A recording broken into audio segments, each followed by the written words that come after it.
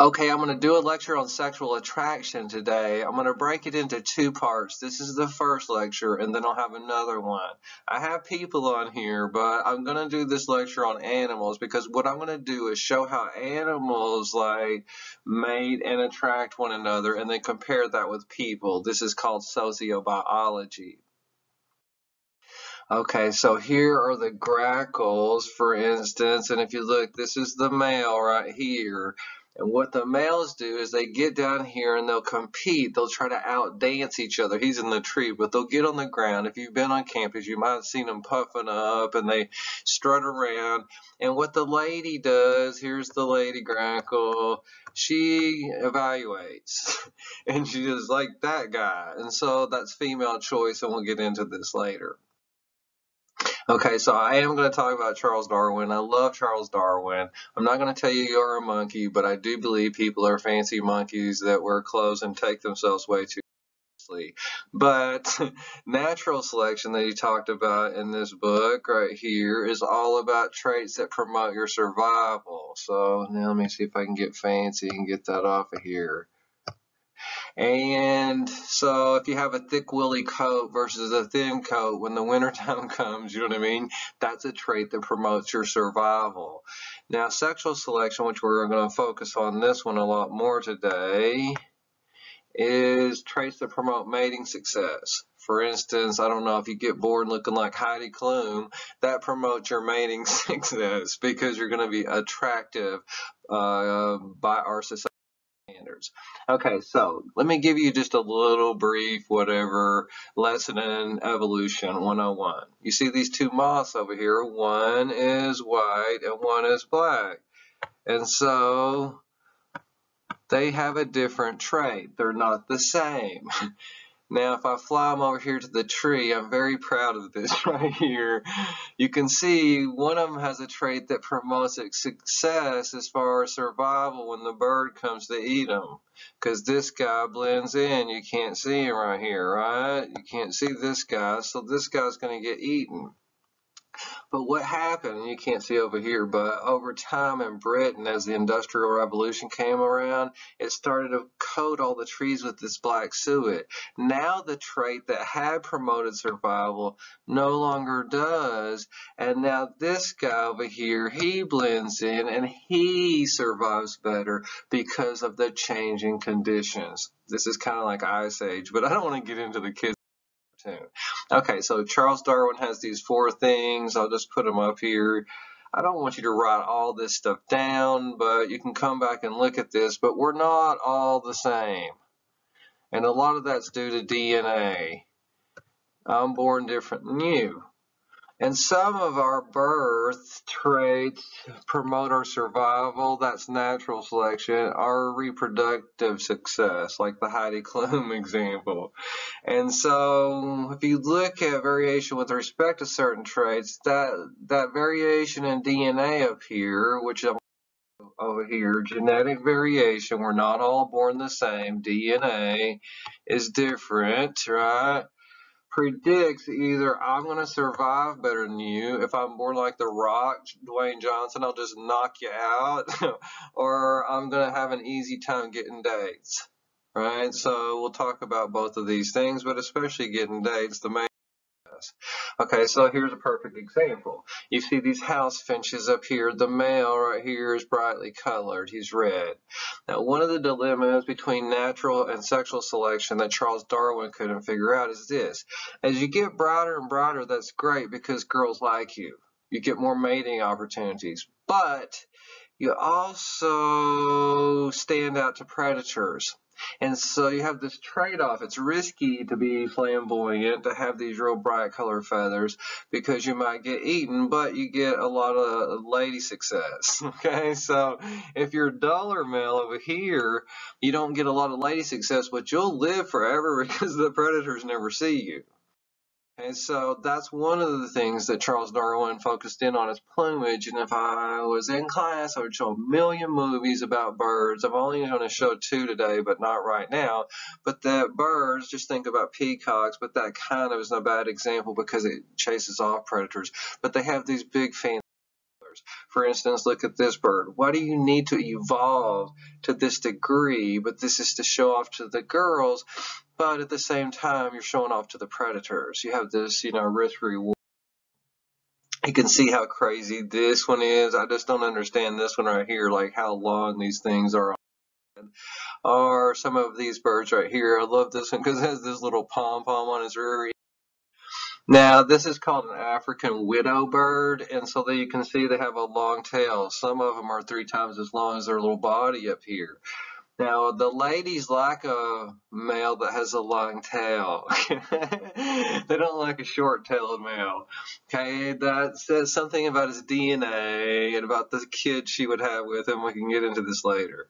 But if you're in the middle, you're kind of okay. You might get some lady action, but you don't get eaten. If you got a real long tail, you're going to have, I wish this didn't cut off, a lot of lady action, but you might get eaten. If I had the video right now, I'd show it in class. Now, over time, of course, because ladies pick longer-tailed males, the babies don't, there's not a lot of these guys over here. Why? Because you're not mating with those guys. So the distribution gets tighter, if that makes sense from statistics, and they call this runaway selection, where at first they kind of liked a long tail, and then it got bigger and bigger and bigger and bigger like a runaway train. I hope that term makes sense because we have runaway selection with all kinds of stuff. One of the examples I have is fake boobs. If men like boobs, then women are going to get boobs that are so big, runaway selection, that it goes to the end of the spectrum. Okay, so the lyrebird, you can see has this crazy tail that's kind of like a lyre would be like that, right? The old school instrument, but it's not his tail I want to talk about. I'm fixing to show a video about the lyrebird and how he sings, and how singing with respect to the lyrebird is runaway selection.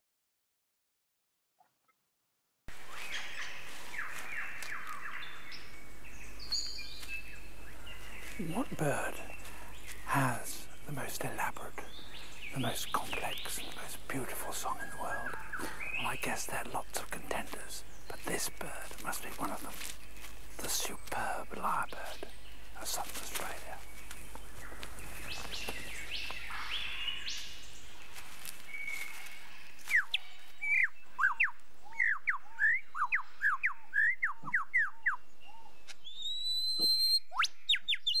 He clears a space in the forest to serve as his concert platform.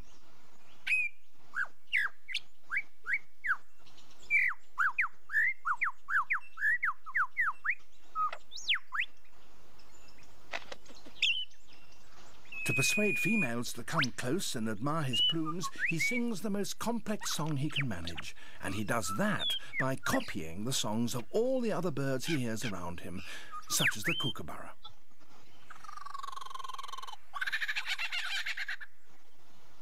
It's a very convincing impersonation.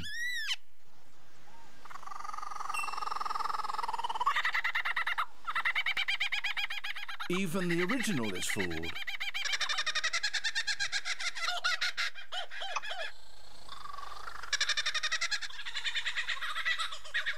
He can imitate the calls of at least 20 different species. He also, in his attempt to outsing his rivals, incorporates other sounds that he hears in the forest. That was a camera shutter.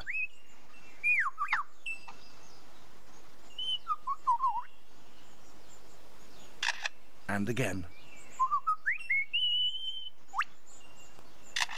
And now a camera with a motor drive.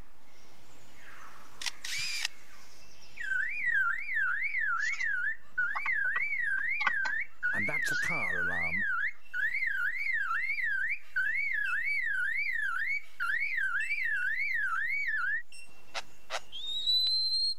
And now the sounds of foresters and their chainsaws working nearby.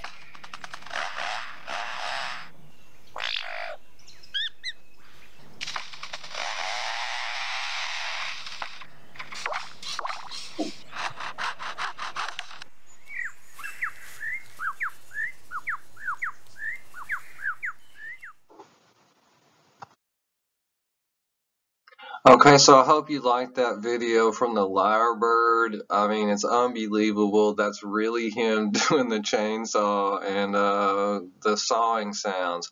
The next thing has to do with the bird of paradise. I always think this guy looks like oops, I don't have my pen on.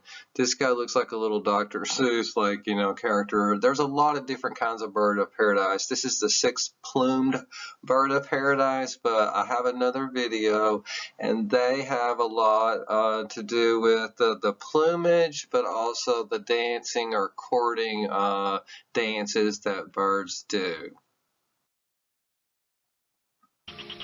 Less than 2% of the sunlight reaches the floor, but even here there is extraordinary variety.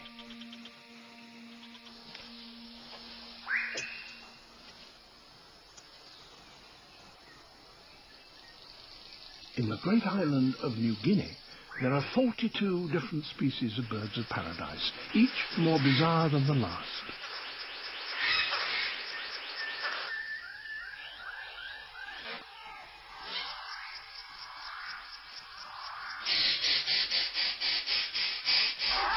This guy, I really love him. So weird and dramatic.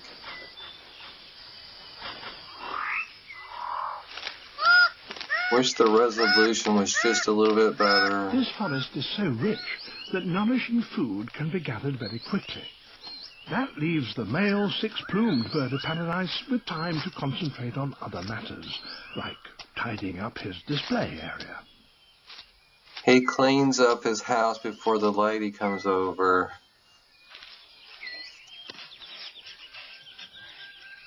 Everything must be spick and span.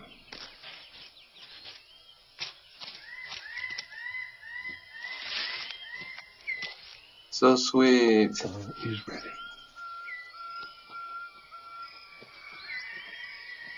I mean, why did it have to go to that extreme? That's why I'm showing this runaway selection.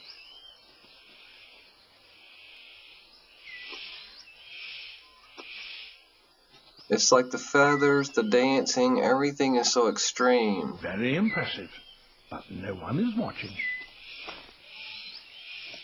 The superb bird of paradise calls to attract This guy's trippier. And he has more luck. But what does he have to do to really impress her?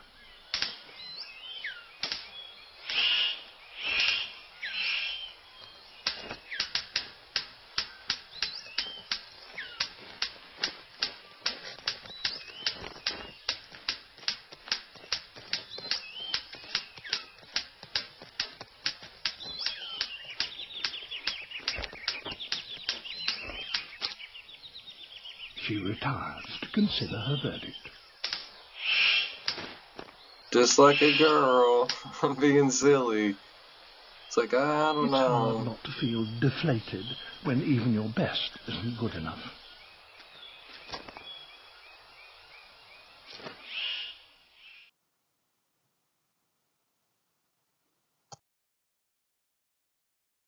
Okay, back to Charles Darwin. This is very important for the test. If you don't remember anything, totally remember this. Okay, so two different things he talked about. Inter, which is, let me get my pen, kind of, let's say, for instance, how females choose males.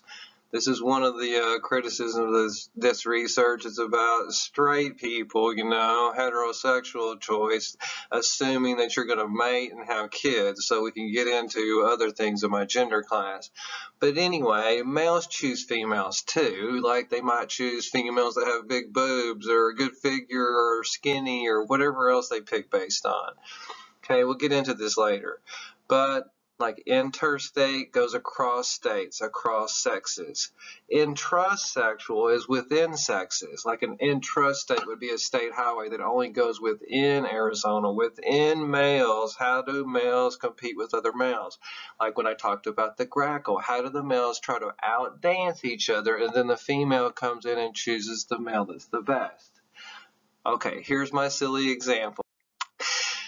Females choose males. Lady frogs choose the males that can ribbit the deepest and blow this big thing up on their neck. You know, for some reason that's sexy. Why? It says something about his DNA and his virility. And if she has kids with him, you know, that her offspring will inherit, you know, this, you know, trait. Anyway, since the males know that the ladies like this, late at night down at the pond, let me see if I can get rid of some of this. What they'll do is they'll try to out-ribbit each other.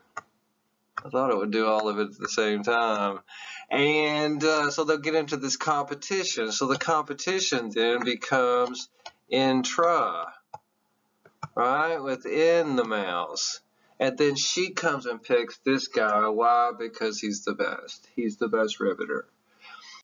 Here you see the intersexual selection choice. She drives the competition. It's driving the competition. If the choice was something different, then the males wouldn't focus on this. For instance, if guys didn't like boobs, girls wouldn't worry about how big their boobs were, right? And so this competition is getting driven by the choice up here, which is always across the sexes, and then this is within the sexes.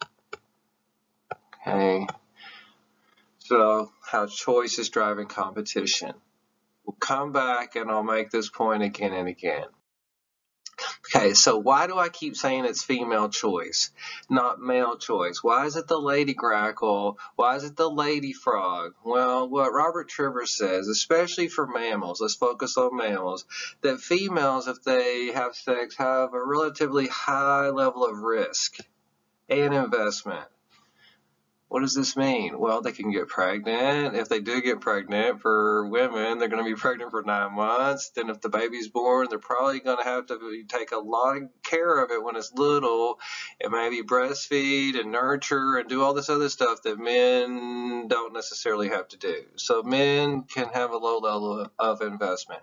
And we could talk about other species like fish, where, you know, certain fish have to, like, you know, raise all the babies, so they have all the investment, and, you know, the risky would be vice versa.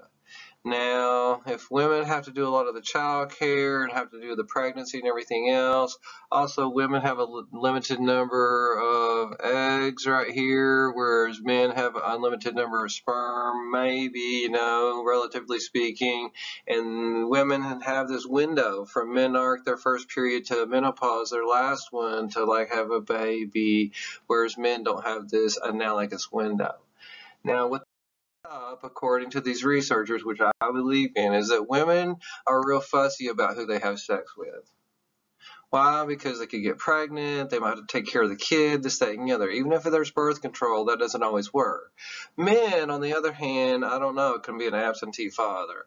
So they always have this option, this out, and so this kind of leads to the battle of the sexes. The men want to have a lot of sex with a lot of people, but, you know, that kind of behooves them because they could have babies with a lot of people, and, like, you know, whichever one works out, great. But women are going, hey, wait a minute, this is me. You know what I mean?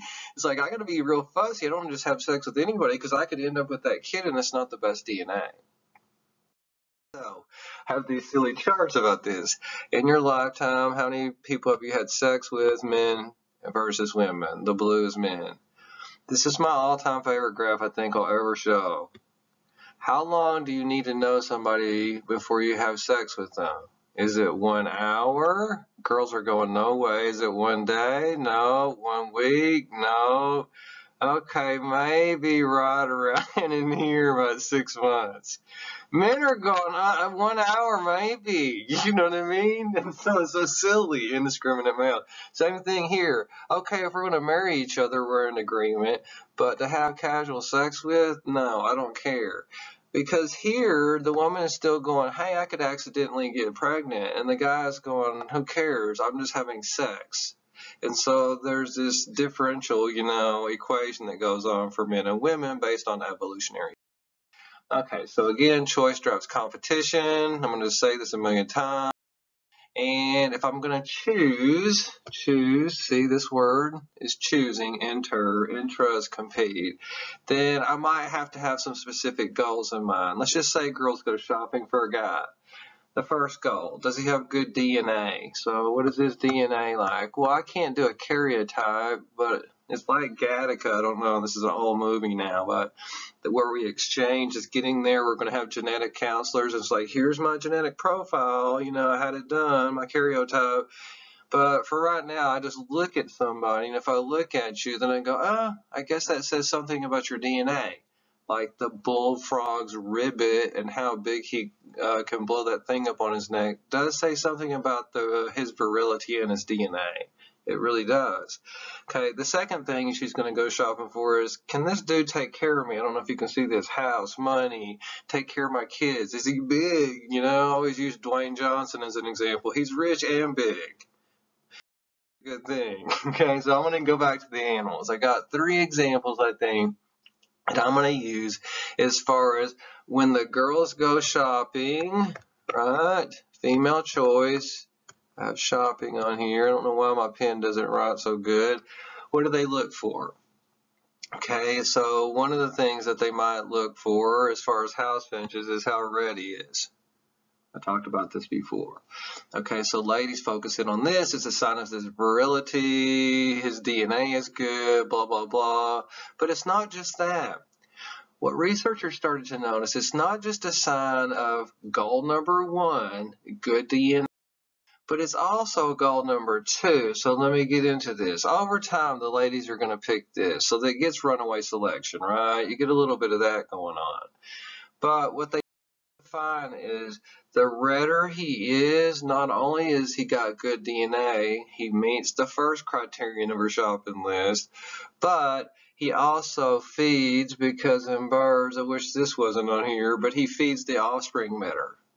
Because male birds take care of the offspring in certain species, and so this creates, you know, a great scenario for the female. I couldn't think of what I was going to say, because if she gets 1 and 2, she's going to get a good guy, he's going to give her good kids, and he's going to take care of those kids.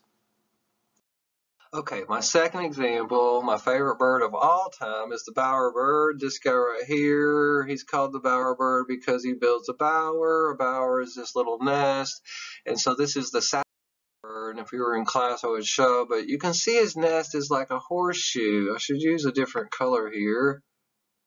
Maybe I can do this. This will get all fancy on you. No, you can't see that one either. Anyway, you can kind of see like it's a horseshoe right here on the ground. Okay, and so the horseshoe, if you can see over here that he has, then he starts putting little things in it. And sometimes they'll weave little things in here, and they'll hang little ornaments and all kinds of crazy stuff that they do to him. And so why do they do that? Because the females like it. If I could go back to the other slide, she comes in and she evaluates based on all this stuff that he puts out.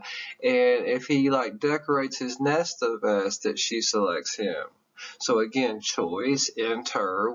What is she shopping for? A fancy nest.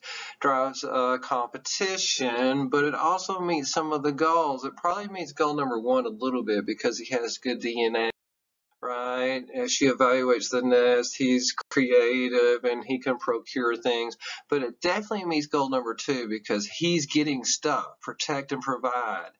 Now, those aren't really, you know, pragmatic stuff that he's getting, but it's a sign that he can do stuff for her. A third example is the pied flycatcher. It's the simplest example. A lot of birds, what they really focus in on, the ladybirds when they go shopping, is the song of the bird, the male bird, I should say. In this case, what they find, you don't have to remember exactly, but if he has a fancier song, basically, you don't have to remember all this, but repertoire, how many songs can he sing? Some birds can sing up to 300 different kinds of songs, you know what I mean? Versatility. And so the fancier he is in singing, scientists have found that that directly relates to how much food he has in his territory. So maybe the ladybird doesn't know this exactly, but she's going to get a good singer, which means her sons might be good singers, goal number 1. And goal number 2, they're going to eat good. So I love these 3 examples. I hope I made good sense with them, where when the ladies go shopping, whatever the trait is, how fancy the nest is, the song rate, how red the guy is, this is a sign of not only his DNA, but also his ability to take care of her young. Okay, so these are the 2 last things for today's lecture on sexual attraction. The first one is polygyny. Poly, let me make sure my pen is on. Poly means many. GYN, think about gynecologists, many women. And so a lot of times males duke it out. Like here, 2 elephant seals, and they'll get really bloody, like hippos, elephant seals, rams. I could bring in all kinds of examples if we were in class and show videos. But a lot of it's based on aggression for men. Not all competition, but a lot of male-male intrasexual competition between men results in aggression. The most aggressive male wins, and then he has a harem of females, so he gets a bunch of wives, so to speak. So if you think about this term, alpha male, he's the winner, and we use this term alpha male all the time in popular culture, like the silverback gorilla. And we have the alpha male, and the alpha male meets 2 criterion. Goal number 1, good DNA, at least so it seems so, and goal number 2 for women, which is protection. He can protect me. And so I love Dwayne Johnson, The Rock, and I have a big man crush on him. But if you think about it, look how good looking he is. Good DNA, right? And also protection and provision. You're going to feel safe around him. Okay, so he's the alpha, and if you think about in our culture, we have alphas, but I'm more of a beta, if you haven't figured that out. And so if you're a beta, you know your place in the pecking order. Even if it's not a polygynous society, you still know your place in the pecking order, and it's based on, I can kick your ass. I mean, really it is for men. If you think about MMA, it's the most ultimate demonstration. Okay, so for girls, poly, mini, andro, men. And so this is a cotton-top tamarin. In certain troops, the women are more matriarchal, are the ones, that are in charge, but only the women kind of band together. The men are nomadic, but only one of the women, I shouldn't say women, can have sex, and only she can come into what they call estrus, which would be like a woman's menstrual cycle. And these girls, though, are of age. They should be able to come into their cycle. But there's something about the pheromones of this lady one that suppress her ability to even come into estrus, I wanted to say menstruation, and ovulate. And so eventually these girls could rise up too, but they don't. Why? Because queen bees scent. And what happens is if they take the queen bee out of the cage for a while, this girl will come up and be the new queen bee. It's so weird. And now her scent will suppress everybody else's, sorry about my pen, and keep all of them down because she's the new queen. But if they bring her back, she'll immediately go out of her cycle.